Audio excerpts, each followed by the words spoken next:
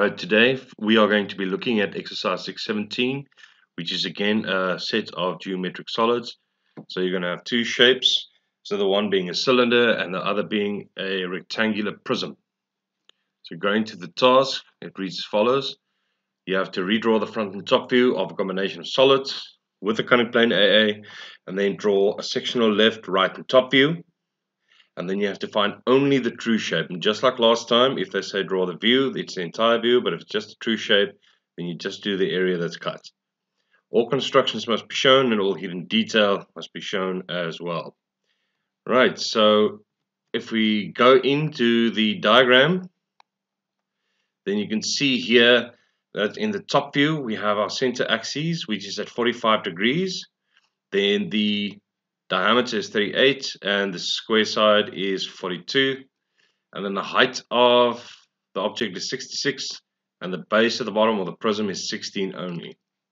Please take note of these two dimensions, the 9 and the 58 for the cutting line later on. So to start, we're going to go to the top view. So the top view will have the same function as the auxiliary view had last time. Okay, so you're going to start with your circle. And if we go back to the diagram, that circle has a diameter of 38. So obviously you're going to be setting your compass to 19. And then after that, you're going to be adding your center at 45 degrees through there. You can do that at the end as well if you want. And then you're going to be adding the square base around it. Now, please take into account the square base is not difficult to do. Obviously, the sides are at 45 degrees. So this is at 45 degrees to your t-square and that one as well. So all you're going to do is you're going to take the 42 square side, okay, and divide in half, which is 21. So from the center, on the center, all the construction, you're going to measure 21 and get these points. So just from the center, you're going to measure 21, and then you draw your square base around those 4 points. Not difficult to do at all. Just make sure you use your 45 degree set square. Then we're going to add an XY line. Again, the gap there you can make up yourself. I made it 1 centimeter. Don't go too big. And then we want to project our construction lines to our front view. Now, keeping in mind that the height is 66 and 16. Okay, so all I'm going to do is I'm going to take the base corners, the 3 there. And then I'm also going to take the silhouette of the cylinder. Now keep in mind I'm calling it silhouette because that's actually not a corner. It's basically the outline of the cylinder. And I'm going to take that up. I'm going to mark that down. So that distance there is the 16 that we had on the diagram. And that was the 66 to the top. And then I could draw those two horizontal lines as well. And then I can just go over that and make it nice and solid. Now once you have your front and top view complete, you do want to go in and draw the cutting line. Okay. Now again, the cutting line is not difficult to do. If we go back to the diagram. So from this base, we measure up 9, and that will give us the first point on the cutting line. Okay. So obviously we take the 66, we minus the 58, gives us 8. So we go from this corner, we go down 8, and that will give us the second point there, and we draw the cutting line through it. On the cutting line, remember guys that the long line is supposed to be about 7 to 14 millimeters. The gap is 2 millimeters and the short line is 2 as well. So make sure that it is a long, short, broken line. And then also just to remind that the ends should be thickened. The last 5 millimeters or so should be thickened with your pencil. Now once you have your cutting line, you want to add your center as well at the front view. And then I'm also going to add the lines separating the views from each other. So if we zoom in here, obviously we're going to put down bounce lines. You don't have to use bounce lines, but it makes it a lot easier. So this is our top view, there's our front view. So we are going to have our left view on the right side, and we're going to have our right view on the left side, okay? Because it's in first angle orthographic projection. Now to start the view, I'm going to start with the view on the right. We are going to go to the top view and we are going to divide our circle into 12. Now, whenever on any type, whether we're talking about cams, whether we're talking about any other type of loci, machine drawings, usually when you see a circle, you divide it into 12. Okay, so because the cylinder doesn't have any corners, we have to recreate, and I'm quoting here, our own corners, so to speak. Okay, you can number them 1 to 12 as well. Okay, but for today's exercise, I find that it's actually not necessary, because we're not going to be plotting them one by one. Okay, so first we have to realize that we're going to be cutting this front view through here. Then it's going to skip a bit and then it's going to cut the prism only on that corner. Okay, so if we are going to be drawing a view here on the right, which is of course a left view, if we're looking at from the left, which side must fall away in order to see the cut? Well, obviously the top's going to fall away. So the bottom is still going to be left. So we're going to be seeing this cut here as an oval. Just imagine cutting through a Coke can at an angle. Okay, so what we're going to do is we're going to take the points from the circle. Now we already have the side point there on the side, okay, and the middle is already marked by the center. So we're just going to take these 4 extra ones, we project them up and we mark them on the cutting line. So those are the points where the lines are going to be cut, okay, and then we're going to take those across to the left view on the right side. So to simplify that, all we're going to do is we're going to go to the top view and we're going to take all the points, and obviously some of them are behind the others, so we're only going to take it from one side, the 7 points. We're going to take it on the bounce line and up, okay, and then we're going to go to the front view and do the same thing with those 7 points when we take it across, and that will give us this little grid here. Now what's nice about this grid, and this is why I said you don't really have to number, if you start at the top, and that's going to be your first point, then you go down and left second, down and left third, down and left fourth, okay, and then you go down and right fifth, down and right sixth, down and right seventh, and then you go up and right for the next point, up and right, up and right, up and left, and then you have all the points. Okay, so the grid actually makes it a lot easier. Now, the best way to plot or connect these points is, of course, with the French curve. But if you don't have something like that, use your neatest possible freehand. So if you are doing it in freehand, do it very light through the points. Connect the points to get your curvature. And afterwards, when you're happy with the result, you make it dark. Okay, but be careful. It can look very sloppy if it's not done neatly.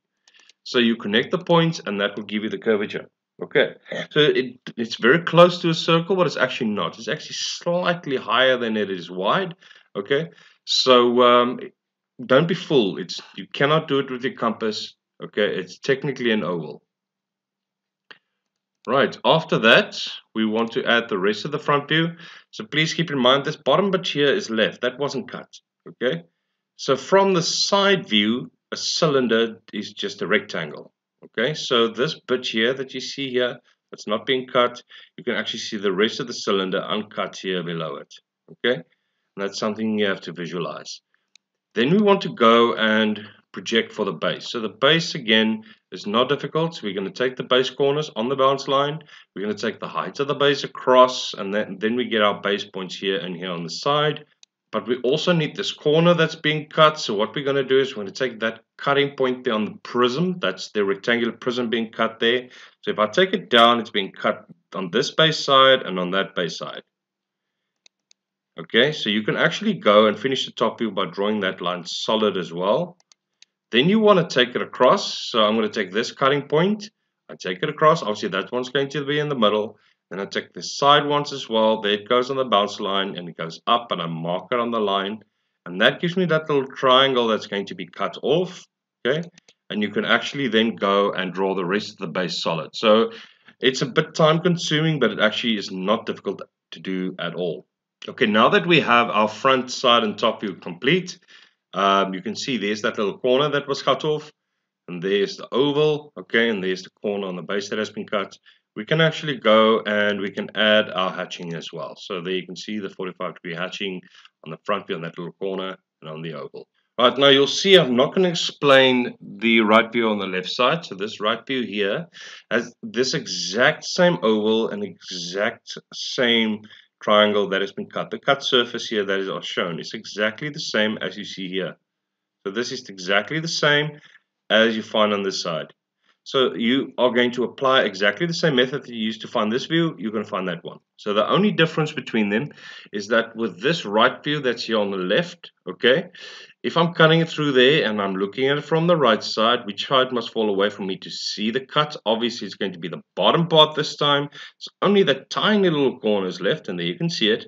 And then of course the cut surface or that oval, there's that, and then that top base of the cylinder. Okay, so there you can see the top of the cylinder still being left. Okay, cutting at an angle for the oval and then that tip. So I'm not going to explain that again. Just please apply the same method as before. Right, so now that we have our two side views and top views complete, we're actually going to be doing the auxiliary view or the true shape of the cut. Okay, so for that one, the first step that we're going to do is we can go to the front view and the same cutting points that we had before when we drew the left view on the right side. We're going to take those same cutting points, and this time we're going to apply it for the auxiliary view. Now we have to project it 90 degrees, so either 90 degrees down, so 90 degrees with this cutting line. So obviously you would place your set square on that and make sure you use the 90 degrees. Now obviously if we go down here, there's no space. The bounce line's in the way there anyway, and even without the bounce line it's tricky. So the only space we actually have available is here at the top. So we're going to go and add an XY line. Now this XY is parallel with this cutting line. So what you're going to do is you're going to put your set square on that line, put a ruler underneath the set square, and then you shift it along, and that will give you the line parallel that you're going to see here, the X1, Y1. Then you're going to project 90 degrees from it. Now again, to project 90 degrees, you put your side of your set square on there, you put a ruler underneath, and when you shift it along, you will get all these lines parallel that you can see. Now you'll see once again I've got this little grid here for the auxiliary view or the true shape. Okay. Now remember before when we had the grid for the sectional left view, okay, you can actually go from this XY here and you can measure these distances. You can go 1, 2, 3, 4, 5, 6, and 7.